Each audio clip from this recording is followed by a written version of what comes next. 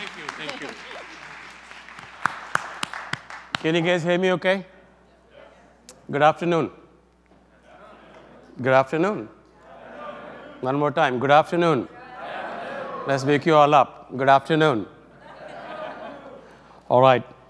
Pop quiz first. How many in the room are programmers? How many are managers? All right. How many are venture capitalists?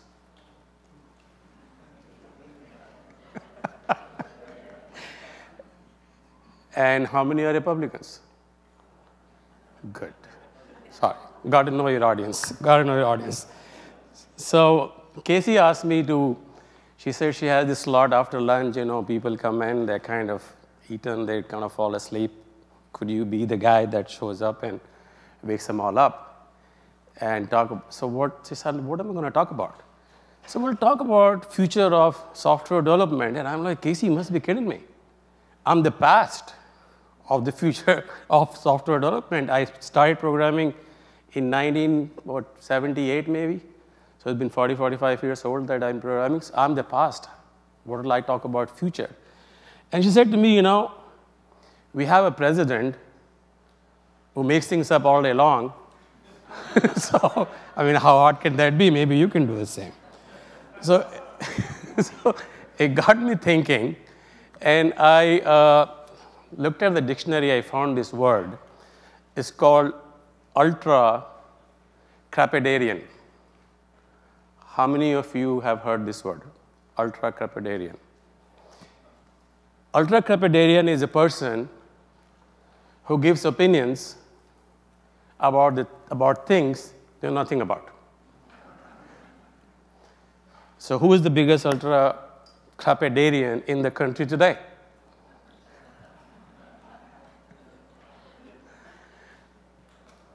And if you are a founder, CEO, who is the ultra-crepidarian in your life?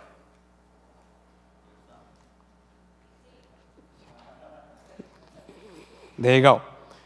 And if you are a programmer, who is the ultra-crepidarian in your life?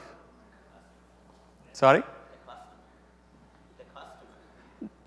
Coming there? Your manager. Sorry, managers. I've been there. I've been called names. And then, if you're a really hardcore programmer, you know you're straight cold. Who is the ultra-crepidarian? The user. What do they know? Right? That's how we think. And that reminds me of a little story. There's this guy, who's walking up on a hike.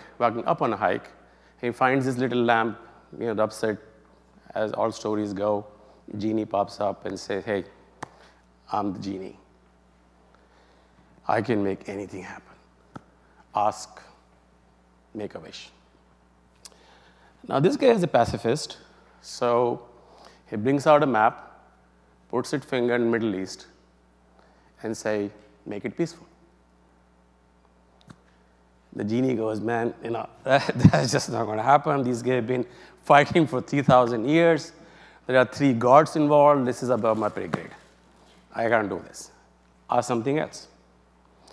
So the guy said, well, I'm a programmer.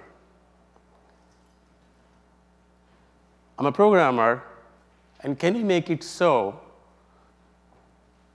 that every user change requests make sense? And the genie goes, show me the map. So anyway, to talk about the future, a lot of time it's good to look at the past. History normally is a good indicator of where things will go. So I'll just take a quick few minutes talking about the past. So when I started programming way back then, life was very simple for a programmer. You had one kind of a computer called mainframe, mostly IBM. You had one language called Fortran. You had one editor. You started writing your code. You punched it into punch cards. How many have seen punch cards, by the way? Not bad, I'm impressed. Not bad. You got your punch cards. You took your punch cards to the basement, some operator loaded it, and you got a program in front of you, and hopefully you debugged it. You know what the most difficult thing was? Carrying those punch cards from your office to the basement to load it, because God forbid if you dropped them. They were numbered. You could never put them back. And at the same time, though, you were hoping that if you're going to drop them, dear God, dear Lord, let me drop them by bumping into that woman programmer that I've been looking at for a long time, because once both of you drop the cards, you'll both be sorry, you'll end up in a bar, anything can happen from there. That's life used to be. It was fun. It was easy. And we were building this large monolithic programs. So we used to pride ourselves in saying, hey, how many lines of codes have you written? And we say, $100,000. My program, 1,000,000 lines of code. Size matters. Somebody else will come along. My program and 4,000,000 lines of code. In fact, there was a time when we were measured on lines of code written every day. That was how productivity of a programmer was measured. And then this distributed computing came along, messed everything up. It's like, well, these large programs are so difficult to manage, maintain, evolve, get performance out of it. How about we break it apart into smaller programs that can talk to each other? Great idea. Great idea. But created so much complexity. Started with what was known as inter-process communication. You had to figure out how to talk to other programs, and that's where the first API was written. How many of you know when was the first API written? Sorry? Somebody else? The first API was written in 1962, the year I was born. Truly, actually, it was written in 1962 by a bunch of people in IBM as they started to break down the code into pieces and say, we got to define this thing as to how these programs will talk to each other, and let's call it an API. The first incarnation of an API was a library. You had a definite set of things you included in your code, and hopefully it worked the way it worked. But once you distributed the systems, the library no longer worked. And that started the evolution that we are now beginning to almost see is how API started. The next version of that, what was known after IPC, is what's known as CORBA. Anybody remember CORBA?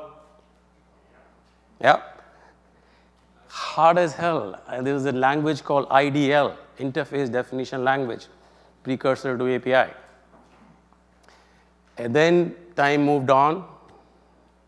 We got something called SOA. How many of you heard about SOA? And then time moved on, and we got REST APIs.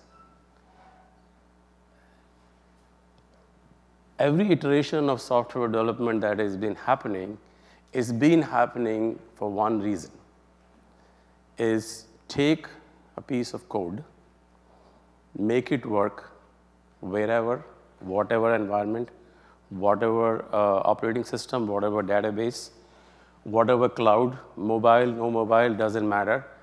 You write a piece of code, you describe it, interface, API, and you put it out there, and it runs. It should run. It doesn't really. It still doesn't. But companies like Postman, as you saw today, we are now in the place where defining APIs and using APIs is getting easier. And what does that mean for the future? So I want to leave you with an imagery. How many cells do humans have in their body? Any guesses? Average human has 30 to 40 trillion cells in the body. And then the average number is 32.5 trillion cells in a human body. Each of these cells has interfaces. Each cell has an interface through which whatever we do, we eat, we consume, it converts into something called a peptide. A peptide goes, connects to a proper interface on the cell membrane, and if the interface is right, the cell membrane will open, and the peptide will go inside, and it'll do its thing. It'll perform a function. It actually performs a function. Each peptide, so in our body, there are millions of peptides circulating at any given time. Some are produced by the brain, some are produced by the intestine, and they're all working with these 30-some trillion cells seamlessly. All of you cells, as you sit here right now, there are probably, I don't know, trillions of APIs happening inside us where these peptides are going, knocking the doors of the cells with the properly defined interface. The cell accepts the interface, goes inside it, executes the function, and produces a result. That's what a human body is. So my view of the future is very simple. I'm looking forward to a day when 32.5 trillion pieces of software would work together seamlessly. Just work. And that'll be the future. And then we would have truly created technology, software that can do what humans can do. Thank you.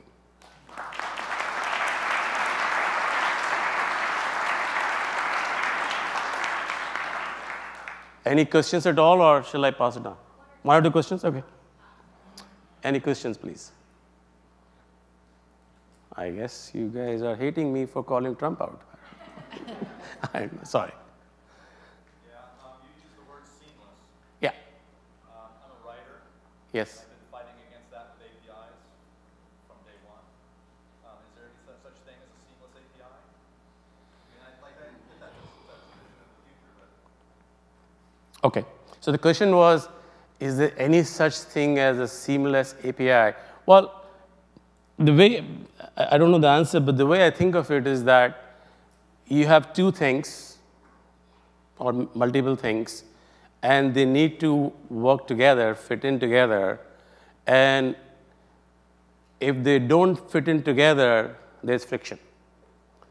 And in fact, $82 billion of software industry goes in fixing bugs, fixing these friction points, because the interfaces don't work. $82 billion every year, kid you not. And so the notion is that, at least in my mind, the notion is that these interfaces, as they're developed and designed, are pulling these things together. And as far as these two entities are concerned, it feels like a seamless flow because you're going through that interface that's accepted by both parties. So that's how I look at it, as maybe seamless. One more question, if any. Somebody ask one question. Anybody? Programmer, manager, VC, anybody? Please. Well, your talk kind of made me think that, hey, we're just pieces of software, right? So like, we just have to connect ourselves to one more piece of software via user interface, and then it's going to be 32.5 trillion plus one, right? Right. So human beings are, I'm defining a body as this, how it works. And there are 32 trillion pieces at work, and they're working beautifully together because the interfaces are working. Any interface that stops working, that cell starts to die. And that's pretty much what happens in the real world. But to your point, we are not interfaces of software, we are contained. And the notion is that, but we do interface. I mean, here I am interfacing with you, right? I'm talking to you, I'm sharing with you.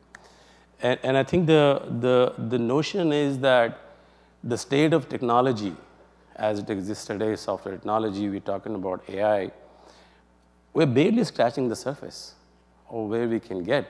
I don't know how many of you have noticed, now we have technology where you can implant chips and circuits in brains And if you don't have an arm, it's amputated just by the thought, which sends the signal, interfaces to the bionic arm, you can lift things.